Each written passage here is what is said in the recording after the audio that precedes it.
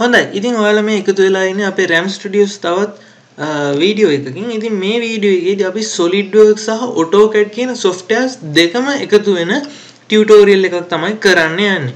ඉතින් මේ ටියුටෝරියල් එකේදී බලන්න යන්නේ කොහොමද AutoCAD වලින් ඔයා ඇඳපු 2D drawing එකක් SolidWorks වලට අරගෙන ඒකෙන් ඒකේ 3D model එක හදාගන්නේ කොහොමද කියලා.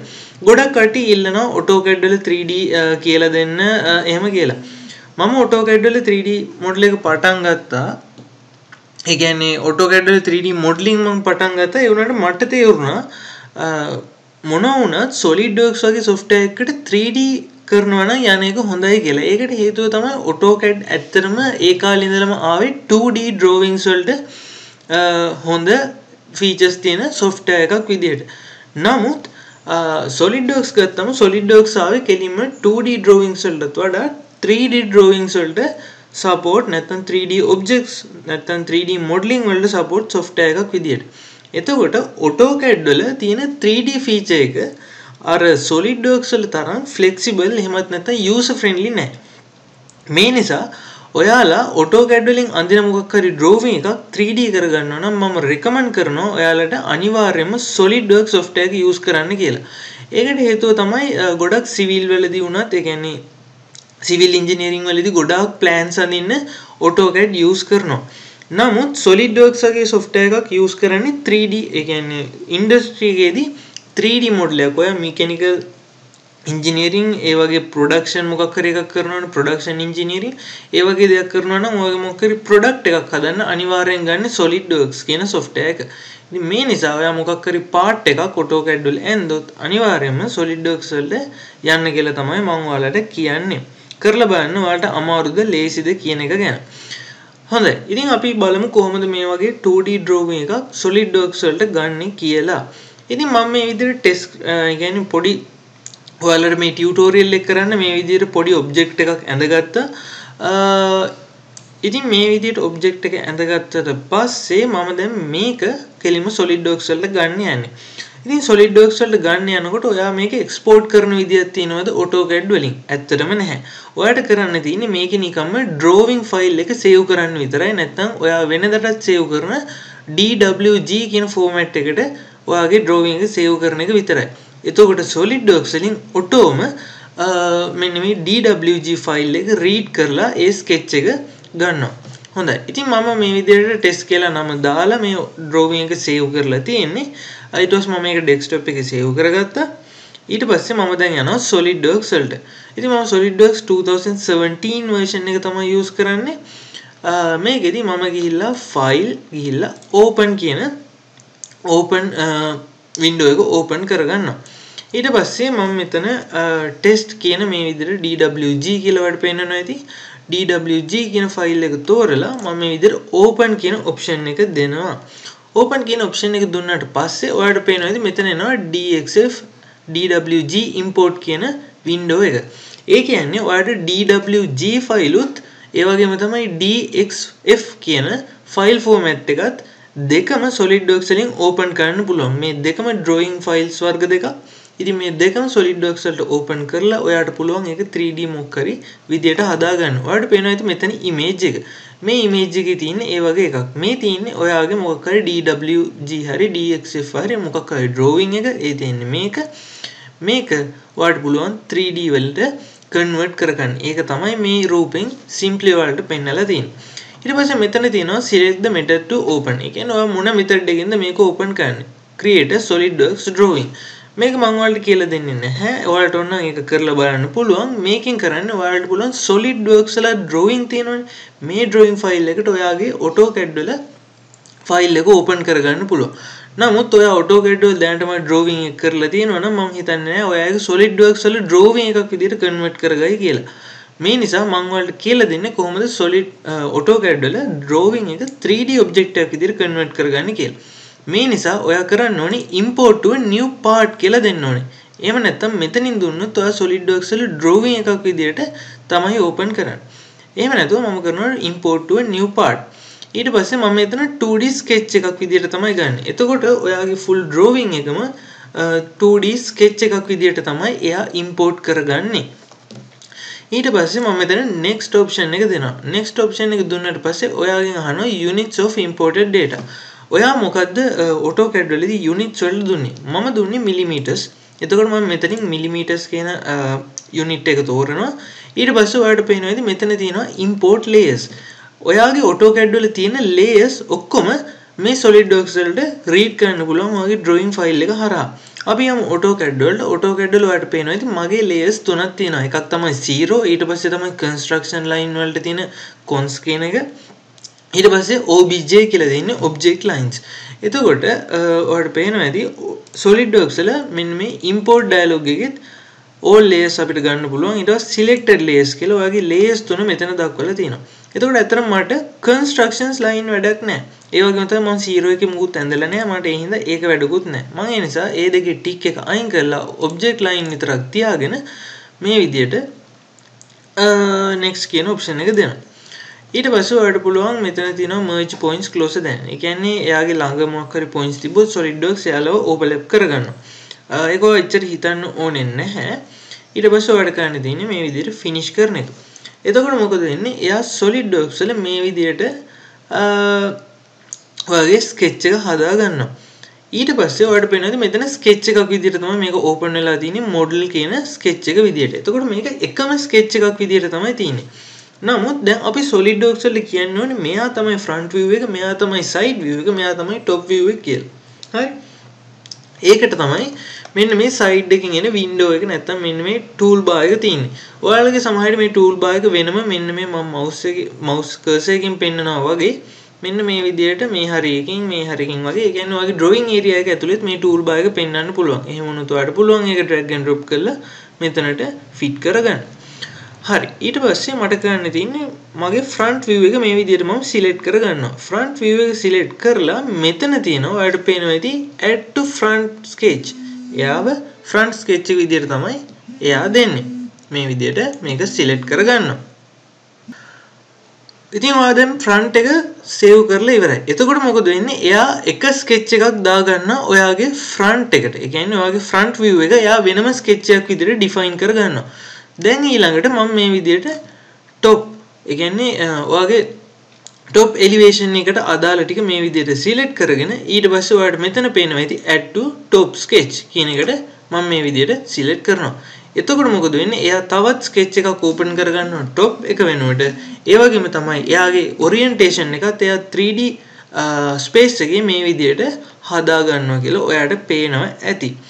ඊට පස්සේ කරන්න තියෙන්නේ අපිට අන්තිමට මෙතන තියෙනවා right view එක. මේ right view එක අරගෙන ඔයාලට මෙතන දෙන්න තියෙන්නේ add to right side sketch කියන එකට. එතකොට ඔයාලට පේනවා ඇති එයා 3D එකේ තවත් sketch එකක් හදාගෙන right plane එකකින් මේක attach කරගන්නවා. හොඳයි. ඊළඟට අපිට මොකද කරන්න තියෙන්නේ? ඊට පස්සේ ඔයාලට පේනවා ඇති දැන් මේවා නම් align. දැන් මේ line එකයි align වෙලා තියෙනවා ඔයාලට පේනවා ඇති. නමුත් මේ line එකයි align වෙලා නැහැ. ඔයා ඉස්සෙල්ලාම ඒ line එක align කරගන්න ඕනේ ඔයාගේ drawing එක නැත්නම් 3D model එක හදන්න කලින්. හරි. ඊට පස්සේ ඔයාලට කරන්න තියෙන්නේ මේ විදිහට මේ line එකයි control button එකත් එක්ක මේ අනිත් line එකයි select කරගන්නවා. එතකොට තමයි ඒ line දෙකම select වෙන්නේ. ඊට පස්සේ ඔයාලට කරන්න තියෙන්නේ මෙතන තියෙනවා align sketch කියන option එක. මම මෙතන align sketch කියන එක දෙනවා. එතකොට එයා align කරගන්නවා ගානට. දැන් හරි. දැන් අර අපි AutoCAD වලදී අඳිනවා වගේම ගානට align වෙලා තියෙනවා sketches තුනම. ඊට පස්සේ මට කරන්න තියෙන්නේ sketch එකෙන් exit වෙන එක. sketch එකෙන් exit වුණාට පස්සේ ඔයාගේ අර model කියන sketch එක අයින් වෙලා front, top, side කියන විදිහට sketches තුනක් open වෙලා තියෙනවා. දැන් ඔයාලට කරන්න තියෙන්නේ normal features වලින් SolidWorks වල තියෙන 3D features වලින් මේ object එක හදාගෙන යන්න. දැන් අපි බලමු කොහොමද මේ object එක හදාගෙන යන්නේ කියලා. මම ඉස්සෙල්ලාම extruded boss and base කියන feature එක තමයි use කරන්න යන්නේ. මම extruded boss and base කියන feature එක මේ විදිහට select කරාම එයා කියනවා මොකක්ද sketch එක කියලා අහනවා. එතකොට මම කරන්න තියෙන්නේ මෙන්න මේ sketch එක දෙන එක. ඊට පස්සේ මගේ direction එක අනිත් පැත්තට වෙන්න ඕනේ. මගේ direction එක මම අනිත් පැත්ත දෙනවා. හැබැයි මට මේ boss නැත්තම් මෙන්න මේ extruded feature එක පටන් ගන්න ඕනේ මෙන්න මේ vertex එකේ ඉඳලා මෙන්න මේ vertex එක වෙනකම්. මේ නිසා මම from කියන තැනට මෙතන වල වෙන ඉතින් from කියන එක. මම මෙච්චර කල් tutorial වල මේ ඔප්ෂන් එක යූස් කරලා නැහැ. from කියන එකේදී ඔයා දෙනවා vertex කියන ඔප්ෂන් එක. vertex කියන එක දීලා මෙතන දුන්නොත් එතන ඉඳලා තමයි ඔයාගේ sketch එක extrude වෙන්නේ. ඊට පස්සේ මෙතන තියෙනවා blind කියන ඔප්ෂන් එක. මම ඒක වෙනුවට දෙනවා up to vertex කියලා. vertex එක වෙනුවට ඔයා මේ vertex එක දෙනවා. එතකොට මොකද වෙන්නේ? හරිම ලේසියෙන් ඉක්මනට ඔයාගේ මෙන්න මේ cross section එක මේ පැත්තට extrude වෙලා යනවා. හරි. ඉතින් බොහොම ලේසි කියලා ඔයාලට පේනවා ඇති. ඊට පස්සේ මම කරන්නේ මේක okay කරන එක. හැබැයි ඔයාගේ okay කරපු ගමන් ඔයාගේ මේ right side sketch එක නැති වෙලා යනවා. නමුත් මට ඒක show කරගන්න ඕනේ. මොකද මට ඉස්සරහට මේක ඕන වෙන නිසා. හරි. මම ඒ නිසා click කරලා මේක open show කරගන්නවා. හරි. දැන් මොකද කරන්න ඕනේ? දැන් මේකේ උඩත් ඔයාලට පේනවා තව කෑල්ලක් තියෙනවා. දැන් මේ කෑල්ල ටිකක් හැබැයි අමාරු වෙනවා හදාගන්න.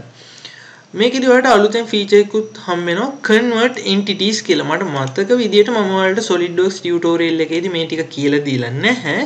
නමුත් අපි බලමු කොහොමද convert entities කියන එක use කරන්නේ කියලා. ඒක use කරන්නේ මෙහෙමයි. හරි.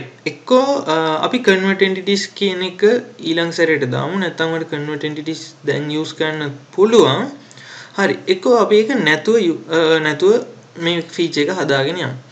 මම ඊළඟ tutorial එකේදී කියන්නම් කොහොමද convert entities කියන feature එක use කරන්නේ කියලා. හරි. මට දැන් ඕනේ මෙන්න මේ sketch එක නැත්නම් මෙන්න මේ cross section එක මෙන්න මෙතන ඉඳලා මෙතනට ගෙනියන්න. එහෙනම් මට කරන්න තියෙන්නේ extruded boss and base ගියා. ඊට පස්සේ sketch එක select කරා. ඊට පස්සේ මම මෙතන contour එක වෙනුවට මෙතන delete කරලා මෙන්න මේ contour එක දෙනවා.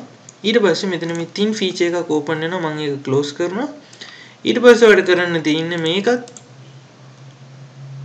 vertex කියලා දීලා ඊට පස්සේ මේ vertex එකේ ඉඳලා හරි ඊට පස්සේ මම direction එක මාරු කරලා up to vertex දීලා මෙතනට දෙනවා. එතකොට මෙතන ඉඳලා මෙතනට මේක හැදෙනවා. හොඳයි. දැන් අපේ උඩ feature එකක් ඉවරයි. නමුත් දැන් මේක ඉස්සරහින් බලනකොට පොඩි case එකක් තියෙනවා. පොඩ්ඩක් ඇලයක් තියෙනවා මෙන්න මේ විදියට. දැන් මම ඒක කපලා අයින් කරන්න ඕනේ. කොහොමද මම මේක කපලා අයින් කරන්නේ? අපි බලමු කොහොමද මේක කපලා අයින් කරන්නේ කියලා. හරි. අපි බලමු. හොඳයි. මට හිතෙන විදිහට නම් ඔයාලට convert entities ඒත් use කරන්න වෙනවා. හරි. මම ඔයාලට ඒකත් කියලා දෙන්නම්. convert entities කියන option එක ඔයාලට use කරන්න පුළුවන්. ඔයාගේ වෙන sketch එකක තියෙන detail line එකක් ඔයාගේ වෙනත් plane එකකට වෙනත් surface එකකට project කරගන්න. ඒක කරන්නේ මෙහෙමයි. දැන් මට ඕනේ මොකක්ද මෙන්න මේ line එක මෙන්න මේ object එකේ පිටිපස්සට project කරගන්න. ඊට පස්සේ මම ඒක close shape එකක් කරලා ඊට පස්සේ ඒක cut extrude කරලා අයින් කරන්න තමයි යන්නේ. මම හිතනවා ඔයාලට තේරෙන්නේ නැති කියලා. තේරුම් නැත්නම් බලන්න මම ඒක කරලා පෙන්නන්න. හරි. හරි. දැන් ඊට පස්සේ ඔයාලට කරන්න තියෙන්නේ මෙන්න මේ විදිහට. ඔයාලට කරන්න තියෙන්නේ මෙන්න මේ surface එක select කරනවා. මේක planar surface එකක් නේ. මේක planar surface එකක් හින්දා ඔයාලට ඒකේ sketch එකක් අඳින්න පුළුවන්.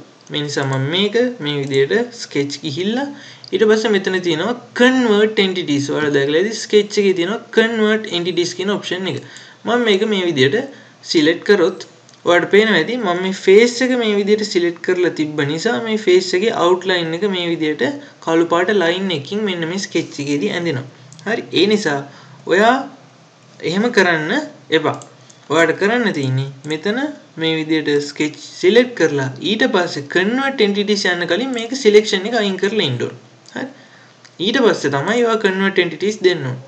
දීලා මෙතන line එක මෙන්න මෙතන line එකයි මේ විදිහට select කරගෙන okay කියන option එක දෙන්න. එතකොට ඔයාලට පේනවා ඉතින් මෙන්න මේ line දෙකේ sketch එකක් නැත්තම් මේ line දෙකම ඒ දෙකේම copy එකක් මෙන්න මේ අපේ sketch එක උඩට වැටෙනවා. දැන් මට ඕනේ මේ ටික cut extrude කරලා අයින් කරන්නනේ. ඒ නිසා මම මේක close shape එකක් කරනවා line එකක් ඇඳලා. මෙතන ඉඳලා මෙතනට ඇඳලා මෙතන ඉඳලා මෙතනට ඇඳලා. මේකෙත් මෙතන ඉඳලා මෙතනට ඊට පස්සේ මෙතන ඉඳලා මෙතනට. හොඳයි. ඊට පස්සේ මට කරන්න තියෙන්නේ sketch එකෙන් exit වෙලා මේ sketch එක select වෙලා තියෙද්දිම cut extrude දෙනවා. ඊට පස්සේ අපි බලමු මොකක්ද case එක කියලා.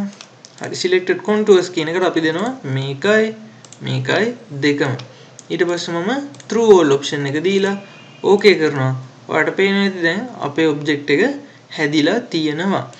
ඉතින් මේ විදිහට ඔයාලට ලේසියෙන්ම AutoCAD drawings වල තියෙන ඒවා හදන්න පුළුවන්. හැබැයි ටිකක් complex shape වලට යනකොට ඔයාලට SolidWorks වල complex නැත්තම් advanced tools ටික නැත්තම් advanced tools කියන්නේ අතරම basic tools ටික හොඳටම ඔයාලා දැනගෙන ඉන්න වෙනවා. ඊට පස්සේ අපිට පුළුවන් sketches ටික hide කරලා දාන්න. sketches ටික අපි මේ විදිහට hide කරමු. දැන් ඔක්කොම hide වෙලා තියෙන්නේ. මොකද්ද this? hide. හරි. printing අයින් කරලා දාමු. sorry. මේ තියෙන්නේ මේ දෙක තමයි. මේ දෙක අපි ඔක්කොම hide කරාට පස්සේ ඔයාලට object එක මේ විදිහට එනවා. ඉතින් ඔයාලට පුළුවන් ප්‍රශ්න තියෙනවා නම් අහන්න. අපි මමත් මේ කියන්නේ AutoCAD වලින් ඉඳලා SolidWorks වල යන්න බැරිද කියලා FB එකේ අපේ page එක post එක මම දැක්ක comment එකක් දාලා තිබ්බා. මම ඒ නිසා තමයි මේක කරේ ඉක්මනින්ම. හොඳයි. ඉතින් ඔයාලට මේ වගේ ප්‍රශ්න තියෙනවා නම් අහන්න. අපි ඒවට උත්තර දෙන්නම් මේ විදිහට videos tutorial කරලා. එහෙනම් ඔයාලට සුබ දවසක්. අපි තවත් tutorial එකකින් හම්බෙමු. එහෙනම්